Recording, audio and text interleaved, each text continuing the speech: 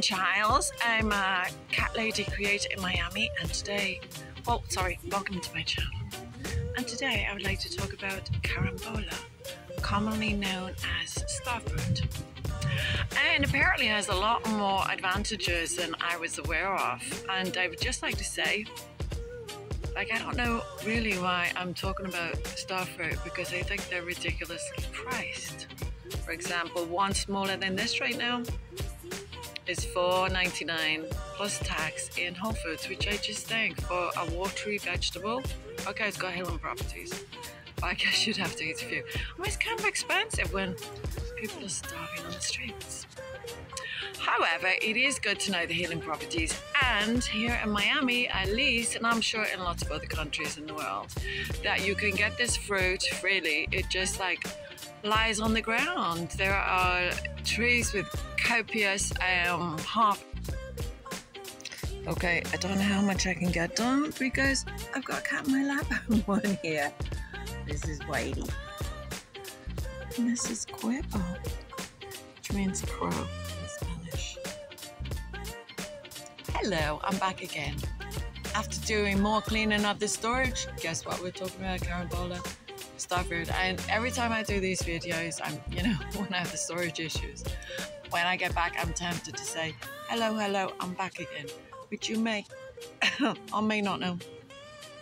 Was a song that Gary Glitter did, years and years ago, and he's since become a really disgusting, beautiful, who, as far as I know, still walks freely in Thailand and wherever. Anyway, but back in the day, he was a big superstar. So I have refrained from saying it, but I'm just going to this reference. Anyway, so I was talking about being a foreigner in a strange land. But even the native people here, I don't think a lot of native people enjoy the fruits of their land. And it was the same in my country. Like England, Irish fruits.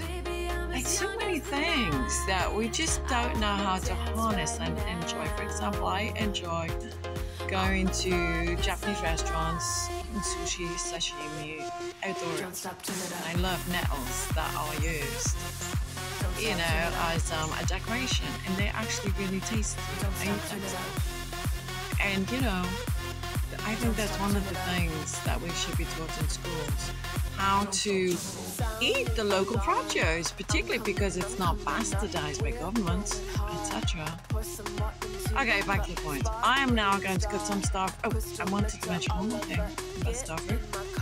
As well as being delightful, highly nutritious, and good for your health, you can do different things with it. And I don't actually know many things, but I do know that I love to eat foods that are very generally strong tasting, like brine and chili and everything.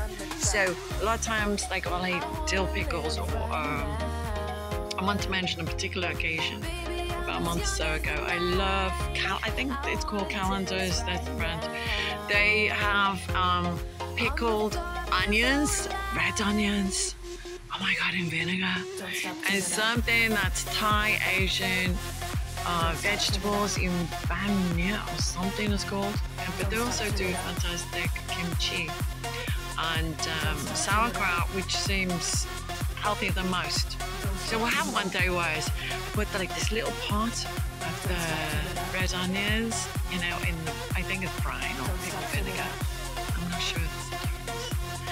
And this other thing, the banya or whatever, Asian vegetables, and particularly the onions. Oh my god, I wolfed that in one go.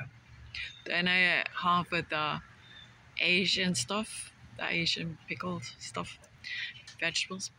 And then, because I love brine, and even before I knew it was healthy for you, I just used to love drinking it, and I thought it was probably weird. But then I learned that chefs use that brine, and it can be very healthy for you. And then one day, I hated throwing out the vinegar, particularly from the onion stuff, because it was so gorgeous. So one day I put starfruit in it, and I slit them up on the side, and I put them in, and I put them overnight or something.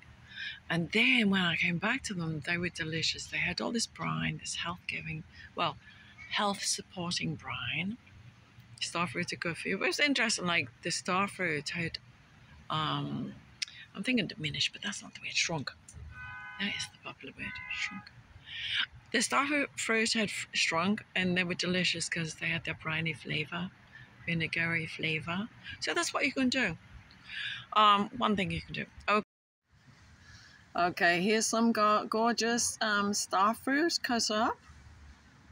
And see how exquisite they look? Okay, there's a cat around there.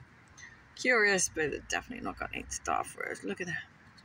It's somewhat green. And like I said before, I like them in the middle. This is too green for me to eat, although I will try it. It'd be better in brine. If I put it in like pickled vinegar or brine or something, would be great. And this one at the back, even though it's still kind of green, look at that. There's bugs in there. I'll just put it there to say this is the original Carambola. But look how beautiful they are. Exquisite. I mean, honestly, I will make another video that's going to tell you all the nutrients and health-giving or healing properties of this beautiful fruit. But I mean, even if you're not going to eat these, which of course you should, how exquisitely beautiful is that? Another fabulous gift from God. Ciao. Oh, please like, subscribe, comment to my YouTube channel. It'd be so terribly useful. Useful. And talking about youthful, I'm sure this stuff is very good for regeneration. All right, take care. Bye.